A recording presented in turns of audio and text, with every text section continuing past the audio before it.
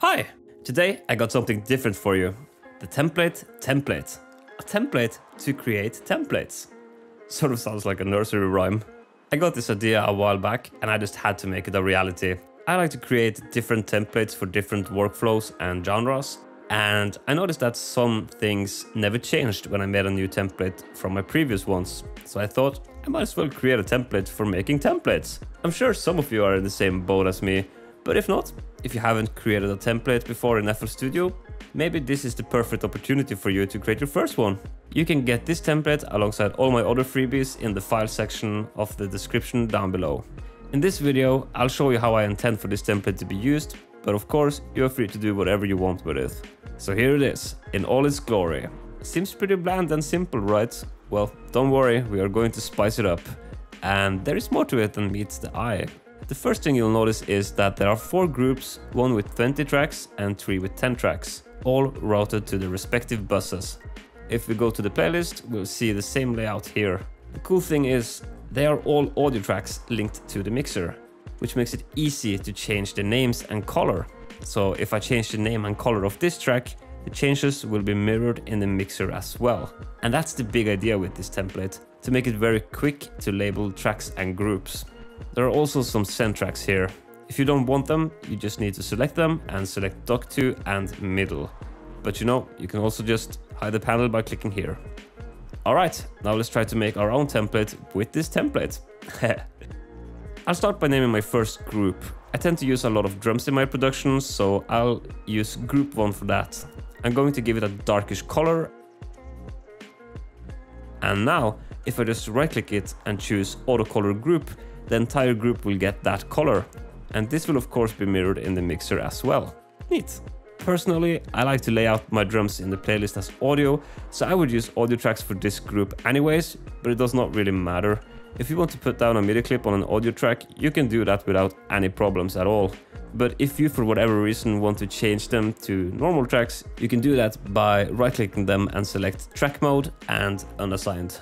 You can also do it in the mixer by right-clicking them and select unassign from audio track. Unfortunately, you can't unassign multiple ones at the same time for some reason, so that's a little cumbersome. If you unassign them, you can't change the name both in the playlist and mixer simultaneously, so I'll just leave most of the tracks as audio tracks for the flexibility it gives me. And as I said, it doesn't really matter. Next, I'll just add some labels here for things I always use. One for kick, one for snare, hi-hats, crash. Nice. Maybe I'll give them some cute symbols as well. Oh yeah, we are getting somewhere. The next thing I want to do is to create a group for synths. So I'll label my group accordingly and give it a pretty color. Here I want to add some instrument tracks. So I should change the track mode before doing anything else because it will just overwrite everything else I do. I know for a fact that I want at least 3 instances of Serum, so let's change the track modes. Choose instrument track and find Serum. I don't get the opportunity to choose where it goes, unfortunately. It just goes straight to the next available mixer track. So you have to manually move the instrument tracks to your group and route them. But from here, they work just like audio tracks. Any changes you make gets mirrored. It also comes with the added benefit that you can open the plugin directly from the playlist. Neat. With all the serums set up and ready to go, I'll auto-color the group and give them some names. And again, there's no problem with leaving the tracks as audio tracks.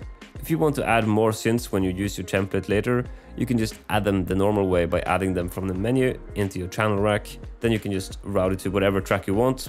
And you still have that nice flexibility of changing the name both in the mixer and playlist simultaneously.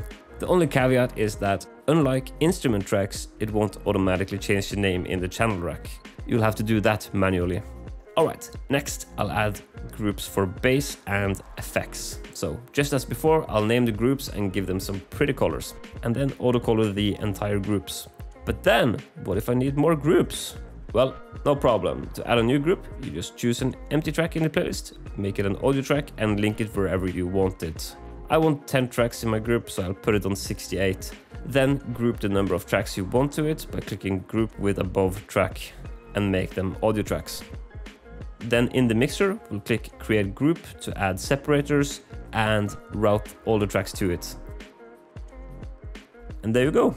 this is basically how I made this template. Next, let's set up the send tracks. And again, if you don't want them, just either hide them or select them all and choose dock to middle.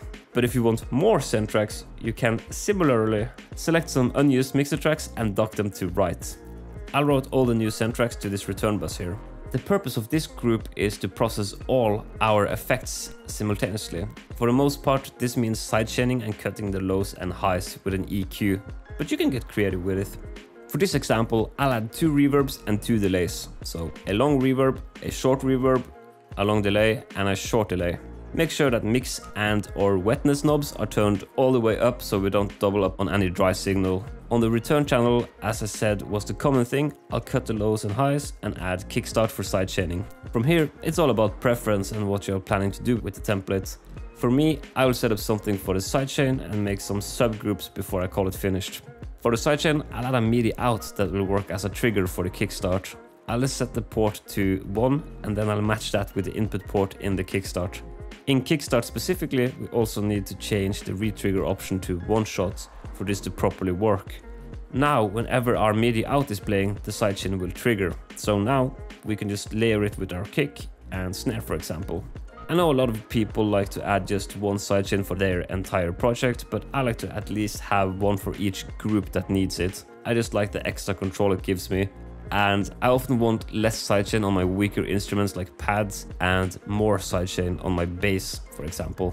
But on the other side of the spectrum, I think it's way overkill with a sidechain on each individual instrument. You don't need that. I used to do that and it just made my project a mess and ate up a lot of my CPU. Another thing I like to do is to add a subgroup for my percussion before it goes to the drums. This way I can sidechain only the percussion and let kick and snare go straight through to the main bus. And that's it. We got ourselves a simple template. I hope you have fun with this. Feel free to send me the templates you create with this. I would love to see what you guys come up with and what sort of workflow you like to set up for yourselves. That's going to do it for this one. Thank you for watching to the end of the video. Before you click off, if this helped you out, do give it a like and subscribe to my channel, and I promise to bless your feed with great FL Studio content. If you want to support me and what I do, you can join my Patreon at patreon.com/soundstage.